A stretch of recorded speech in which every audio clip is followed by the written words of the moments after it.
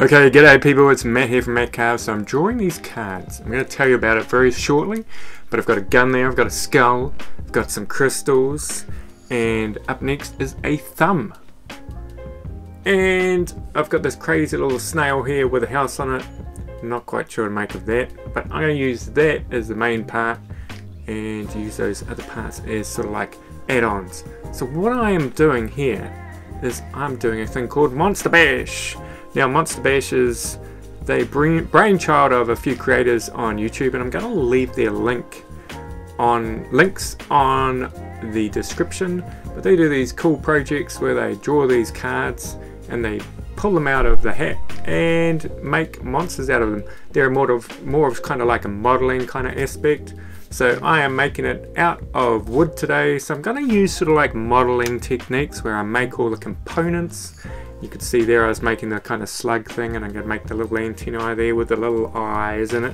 I'm not going to show you all of them because there's a lot of parts to this. So we've got the teeth there. So, and I got how I randomly drew them was I actually did it on a live, and I got some of my subscribers to draw those cards on live, so it's kind of their carving as well, which is pretty cool. So there I am making the teeth.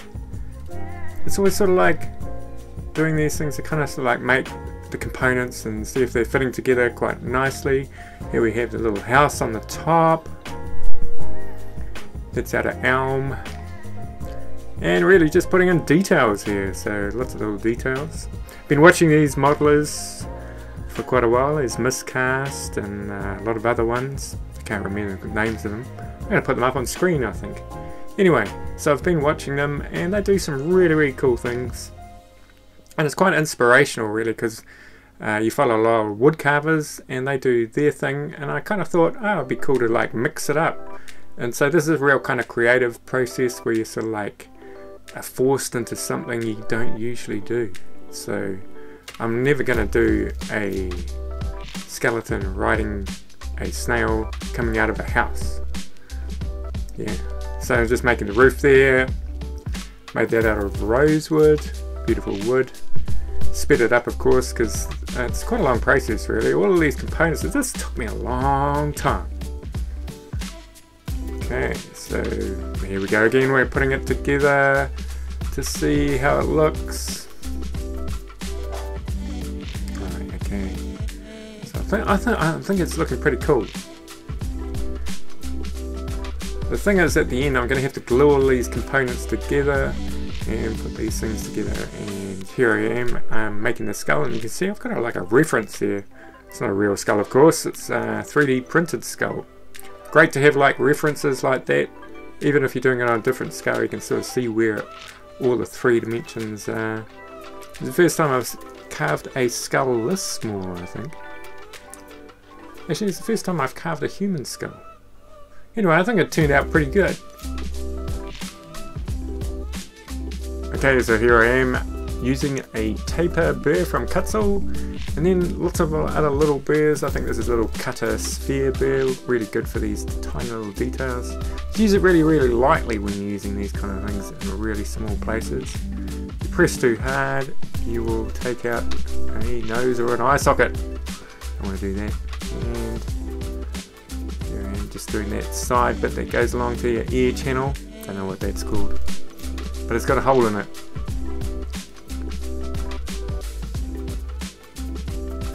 Yeah, and I'm adding the obligatory kind of crack to the skull, which I think actually turned out quite well.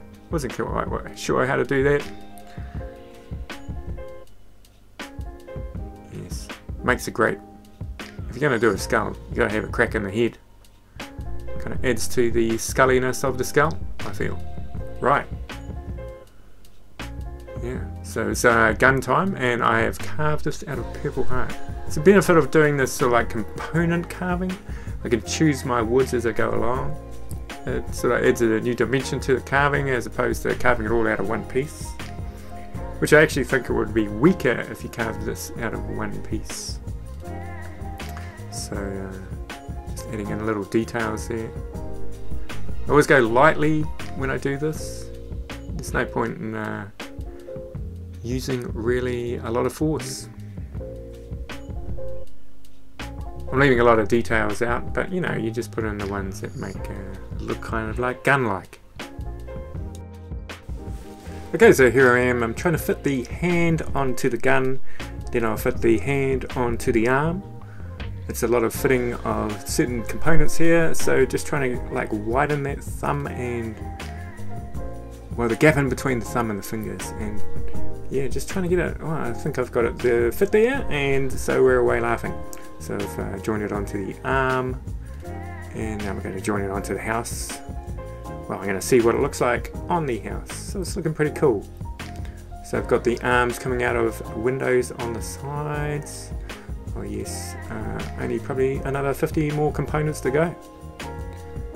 Well, actually not too many. Now I started these little bobby bits on the side. I got carried away. I quite liked adding these.